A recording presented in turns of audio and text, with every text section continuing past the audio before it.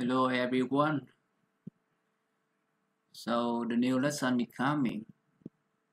Today I will talk about how to create a custom component and link the component into our template.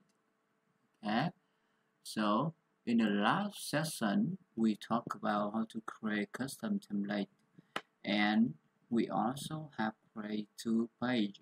Use our custom template to contact page template. First one we create by Smartedit, and the second page we created by impact file. Okay, and in today's session I will create a custom component named YouTube video component, and I will link that component into our template like this. Okay, so let's start it. We open this page in my side. From my side I create this one. Totally we have 5 steps to create custom component. First one, define the item type component in item XML file. The second, define the impact init data for the component and add the component into the contact page template. The third, we create controller and GSP base for this component, and the fourth step we apply the GSP base template to include the custom component. The last one is verify the results like this. Okay. Firstly, I will return back the our curve file as I am doing this in my side first. I will remove this one. Let's see. Save it. This is my contact page, right? I will reload this page to revert back the reverse video. Okay. Awesome, right? Okay, let's get started. In step 1, define the item type. We just copy this define for the item type YouTube video component with the file field with integer, height, integer, video ID string, autoplay boolean, and property also control the boolean. Okay, let's copy this one and move into the item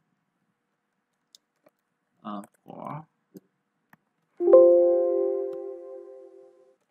item .xml here, and paste your item type into this section. Okay, and after that you need to run the and under platform folder, because I'm run already, so I don't need to run again. After you run and on the command line successfully, you open and track the model generated or not by firstly we need to refresh on the platform folder in here. Refresh this one by press F5 or just click here. Okay, after it refreshes successfully, you can search the model generated by the platform. You see this one, YouTube video component model.java. This one with height, video ID, autoplay, show control. Okay, now we finish step 1. Let's move on to step 2. In the step 2, we we need the data for the item type which we recently created. That means we create new instance for the YouTube video component model in here. Then copy this impact, right? Copy this one and paste into the notepad. We are testing on the UK side, April UK side, so we only need to in here look like this. We copy this one for the UK side. Now we can create new instance for the video YouTube video component and with the UID video CMS component, right? Reference component reference, same with the UID. Okay, let's copy this one and go inside the SAC here, press into here, and you can post any name you want. Run this one, import.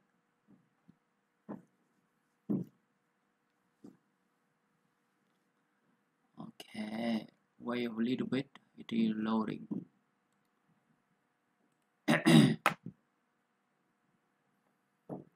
Okay, in the time we wait, after this, okay, successfully. Let's track our impact import successfully or not. You just go into the YouTube video component type in here, type, right? And then you search for YouTube video component. You see, click on this and check the data inside. Click on search by type. Okay. Now we have one state value. Okay. You see in administration tab, you can see all value input into this one with height, video ID, autoplay, and self control. See here. Height 500, autoplay phone, and width is 1250. The video ID. Okay, awesome. Next, move to the step 3. Now we need to create a controller and GSP pay for this component. That means we need to create the Java file to handle requests from this component, and also we need to create GSP file to handle for the UI. Firstly, we need to create a YouTube video component controller. Okay, copy this file and just this one, because I created, so it existed. You can create it in under your storefront, module, and under web resource, and under the controller CMS package. In here, you create a Java file and paste the content from my side to here. Finish. And now we create GSP file. It's also under the extension, under the storefront extension. Move on into here. Under web folder, right? Storefront, web root, webfinity, view, and Now under CMS we create a new GSP file, and then you paste the content from my side into this one. Remember this USB file with the lowercase name. Remember this one. After step 4, now move on to step 4.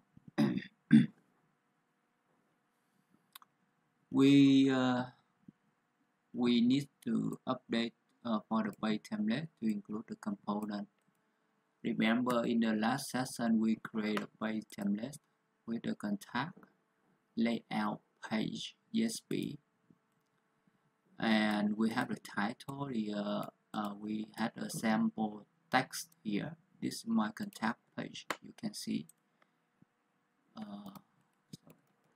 Need to log in again. This is my contact page. This is the text from here.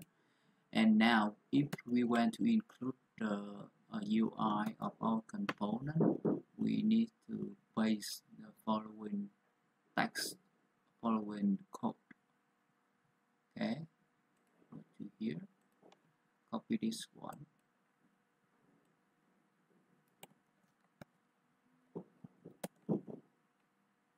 Let me explain a little bit.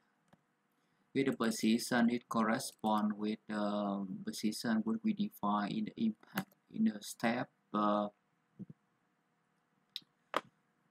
in step 4 as well. With the position, it here we define in the content slot name for the template, the contact by template, and here.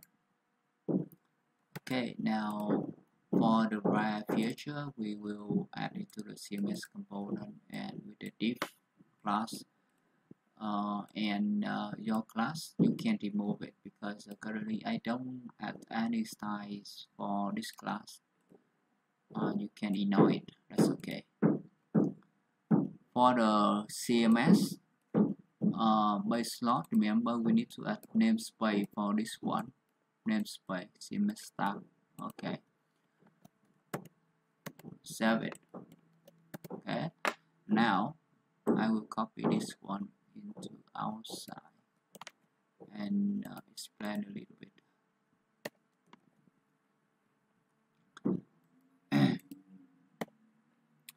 For the first one, this is the content slot we need to define for the instant video component.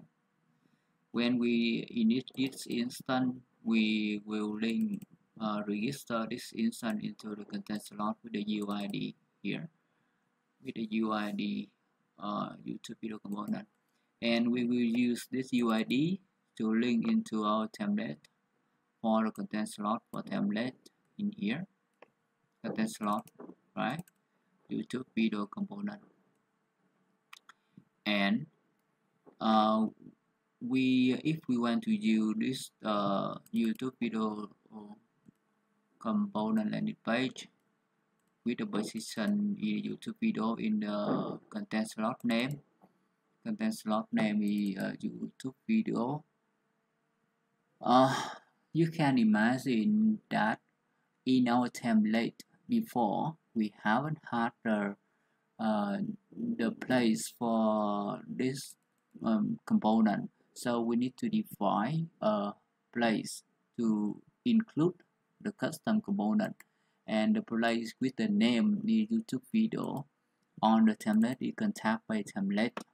Okay, and component type group you can leave it empty or anything else you want. Currently it doesn't have a meaning. In the later session I will mention more about component type group. Okay, currently you can ignore it, or you can leave empty or any type logo or something. Now you just follow me. Logo, that's okay. And after we have a logo, we have the place for the custom component with the name YouTube video. You need to link that position with the content slot correspond, and that's a content slot YouTube video component in here. And now I hope you clear now for this impact. After that, we can run this impact in one time in SAC, paste into here and import content. It had problem because empty. Maybe it's the duplicate UI cannot create content slot for template with the value item type view map due to unique interceptor ambiguous.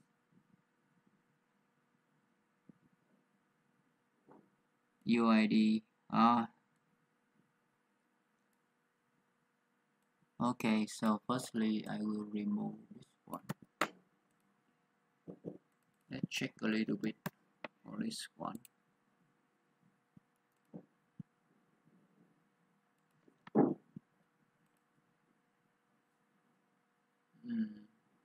Not allow the same key, right? And check with UID. You see here. I will remove this one. Okay, yes. And run again. We run again for this one.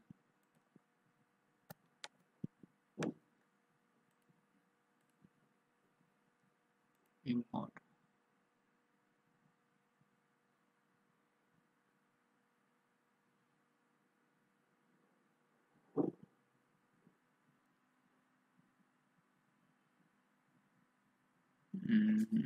Still loading.